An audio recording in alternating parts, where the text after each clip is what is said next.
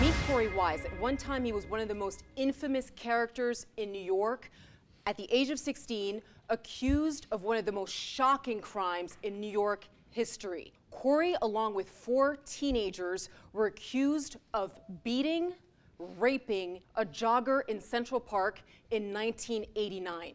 28-year-old Trisha Mealy was left for dead in the mud, tied up. Her eye had exploded out of its socket. She lost 80% of her blood. Doctors did not expect her to live. Trisha was attacked during a night of wilding. That's a term police used to describe groups of youths running wild in the city, randomly beating people. When police discovered Trisha's body, they started rounding up teenagers. Korey and 4 other teenagers who were Black and Latino ended up at a police station. They were interrogated for hours. All 5 ended up confessing to a crime they did not commit. With the city on edge and outraged by this brutal rape, all 5 were convicted. Korey said confessing was hell. And you were pulled into an interrogation room. Right. What was that like? Hell. Korey served 13 years in prison. When you were in there, was there part of you like, I didn't do this? Like any anger? Put it this way, the only way that would come up, I'm about to meet up with Satan's servants and they want to bring me problems. The other inmates? Right. That's when you go, why am I here? Right.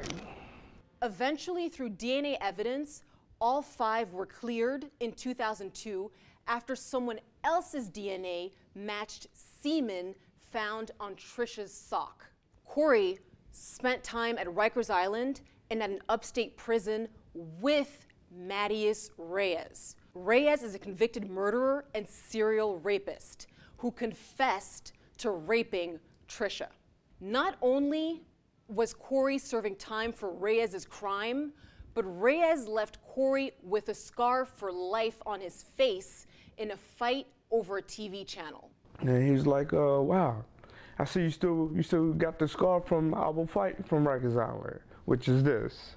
Oh, wow, okay. And I'm looking at him, I'm like, oh, Reyes, I ain't trying to fight with you right now, man.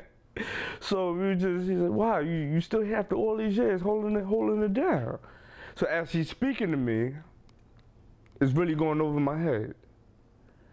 But he said, wow, you still here, you still maintaining your innocence after all these years, wow, wow. Korey believes that if he had not met Reyes in prison, to this day, all 5 would never have been exonerated. Reyes was more of a best friend to you than your best friend? Right. Wow. That says a lot. A total stranger. And the only reason why he made us cool because I was fighting Rikers Island over television.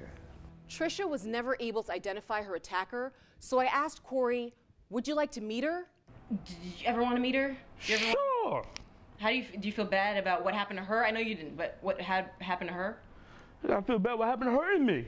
The Central Park 5 received a $41 million settlement from the city.